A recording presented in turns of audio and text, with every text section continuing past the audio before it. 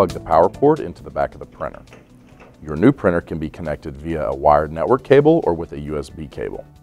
In this video, we'll be setting up the machine via a network cable. Remove the storage plug from the network input port. Push the network cable into the network connector until you hear an audible click. Power on the printer by pressing the power button located at the lower front area of the unit. Now allow the machine to run its startup sequence. The startup may take up to 10 minutes to complete, so please be patient. Press the language you will be using. In our example, we are using English. Select Next. We will now see the message, "Is this device managed by administrator?" The options are No Home or Small Office, or Yes, Medium or Large Offices. Choosing Yes for medium and large offices means you must enter an ID and password when setting certain printer functions. The No Home or Small Office selection does not use the ID password function. If you're in a home office or the only user of this printer, we recommend the No Home option.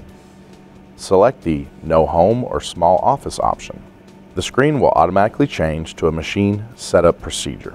The options are Date/Time with Welcome, Set Time, Zone, Date and Time, and it will offer you the option of skipping this procedure to a later time.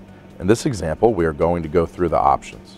Press the Go to Settings button. The screen will show the time zones available. Scroll up or down to find the time zone where your machine will be located. In this example, we will find and select Central Time, US and Canada. The next screen will ask, do we want summertime on or off? We will select On. This will set the machine to areas that use daylight savings time. The display will now allow us to see the year, month, and day. Assure that it is correct and press on the Next button. We will select Go to Settings and select Next. Select Go to Settings and press on the Next button. Select Go to Settings and select Next. Press Skip. Now it is time to set up our wired network. Select Go to Settings, press On Wired Network. The display will be giving us an option of using DHCP. Assure that On is highlighted and select Next. The MA2600cwfx is now set up on the wired network. Select Finish button. The display will now show completed and ask if we want to print a status page.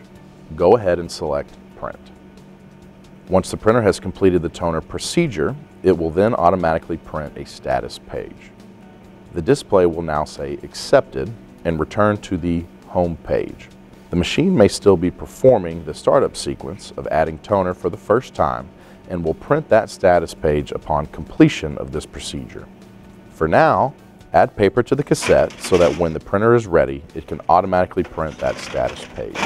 For more detailed information on adding paper to the cassette, please watch the MA2600cwfx Add Paper to Cassette video and learn how to add specific paper types. The machine is now ready to print. You have now completed the initial process for setting up the printer on a wired network.